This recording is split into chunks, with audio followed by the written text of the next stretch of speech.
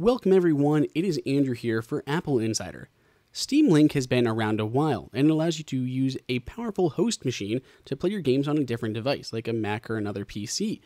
Well, now it is being updated to work on mobile devices and Apple TVs. It is extremely handy to take a super powerful desktop game and play those on your iPhone, maybe even your iPad, whether it's the small ones or the larger ones, and of course even the Apple TV. It's extremely powerful and pretty awesome.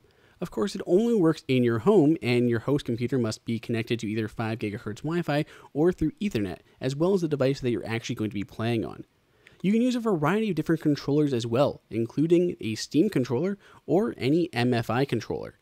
The actual controller is connected to the device you're playing on, so if I want to play Team Fortress 2 in my living room, I can just connect my Steam controller over Bluetooth to my Apple TV and play away. Valve says it can stream games at 4K at 60 frames a second, and while we noticed a few lags here and there, it actually did a remarkable job of keeping up with that promise. The actual host application is pretty simple. When you launch it, it'll go through a few setup prompts, making you connect to your actual computer, making sure a controller is connected, and letting you know your computer's connection.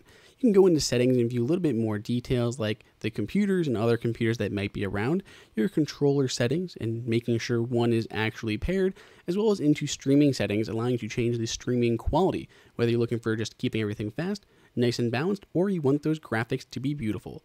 There's a few other advanced options in there as well. Once everything is connected, you can go ahead and launch.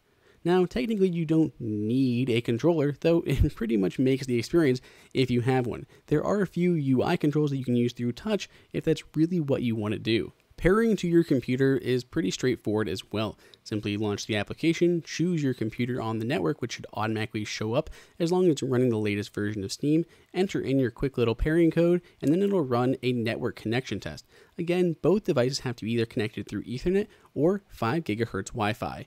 Once it verifies your connection is fast enough to actually stream, you're good to go. You then essentially get a live stream of what's on your computer screen. So by default, it just takes you right into Steam. Though if another application happens to pop up, that's what you're going to see on your iOS or your TV.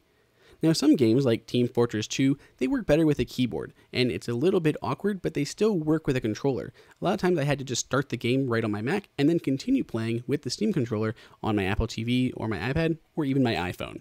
Playing on the iPhone was a surprisingly fun experience. It was pretty impressive to see these powerful console or computer games running on such a tiny screen. I did feel a little bit old from time to time as I had to squint to see what was exactly going on, but choosing the right game, this is definitely a playable experience. Between the Apple TV and the iPad though, I think the iPad ended up being our favorite device to game on. Now while we spent plenty of time playing, for science purposes, we did run into a few different hiccups. Occasionally our controller would seem to lose connection. It was connected and the video stream was going through, but our controller wasn't actually controlling our character or our vehicle. This was pretty easily remedied though by simply quitting Steam on the Mac and reopening it. Of course, we wouldn't want to have to do that all the time, and like we'd only seem to do it like the first time we tried to connect. Then, once we quit and reopened, it was no longer a problem. Here's an actual screen recording of playing Rocket League on my 12.9-inch iPad Pro. It works remarkably smooth. A few times we noticed a little bit of lag here and there, but overall the experience went pretty well, aside from the actual issues when our devices were seeming not wanting to communicate with one another. Once that was resolved, it was pretty smooth and very enjoyable to play. There are definitely going to be times that we're still going to want to play games just on our Mac. It's simply going to be better, but there's a lot of the times where it's really fun to be able to throw those games up onto your big screen TV in 4K and play them in the living room. After all, Steam Link is free, and it works with the existing games that you've already got, and you don't have to buy the additional Steam Link hardware that they previously were selling. So now you can just simply install an application on your iPhone, iPad, Apple TV, and play any of those games anywhere in your home using controllers that you may already have. The new Steam Link application will initially launch in beta, and I want to hear what you guys think about this down below in the comments. If you enjoyed this video, like it and hit that subscribe button. Also, check out our price guide, which makes it extremely easy to find the best deals on Apple products updated daily. Be sure to follow us on social media, and we'll see you in the next video.